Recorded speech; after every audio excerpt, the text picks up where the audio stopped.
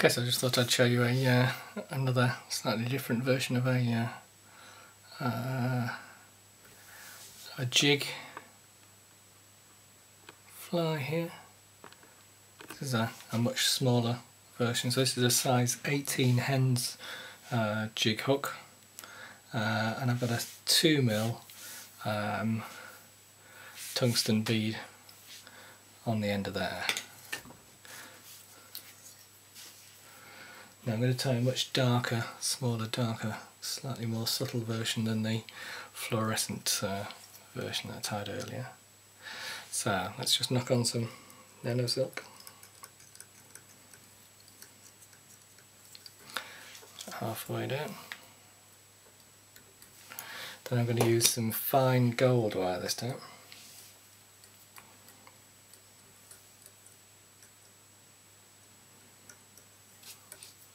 Turns right the way down to the end. And for the body of this fly I'm going to use some magpie centre tail. Much shorter fibres than the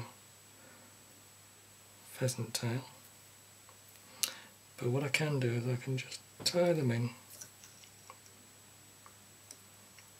2 turns round just to leave a little tail in there. And again, I don't particularly myself like using hackle pliers.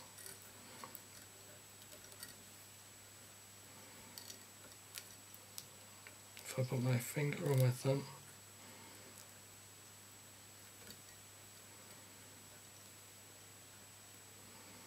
it's usually sufficient to control the material as I just wind it around.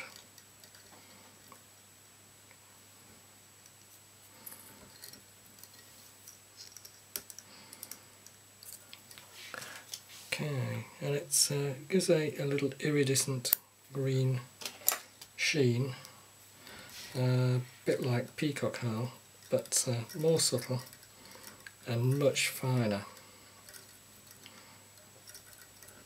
So again, I've gone one way around with the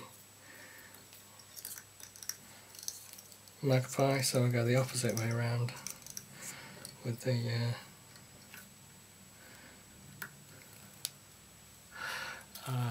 the gold wire in there.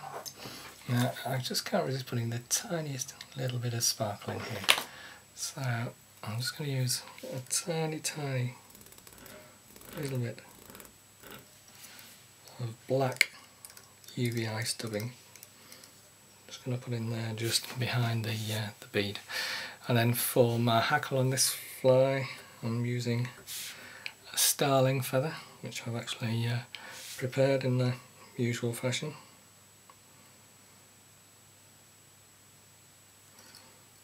Tie it in at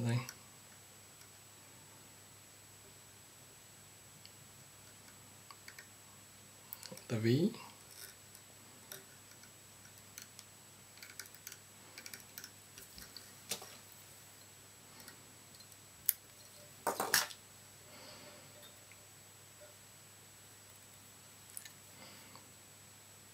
Stroke the fibres back.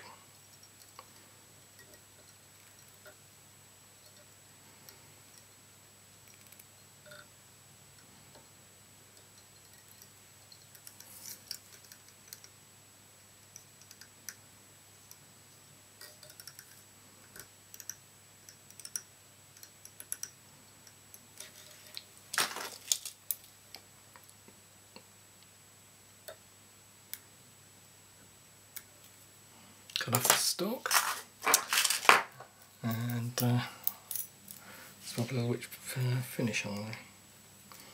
Now, because these are generally, these jigs are going to end up being the point flies on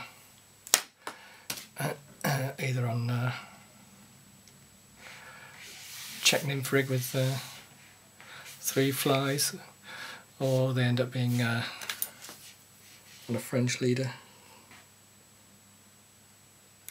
wanting to fish at distance, and generally tend to fish them in the larger sizes, but if I really want a really small one, really tiny little, that's quite a good representation of a little Baetis nymph, which will just trundle along the bottom.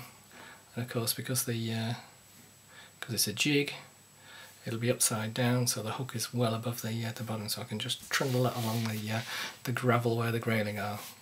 Should be using that in a couple of weeks' time.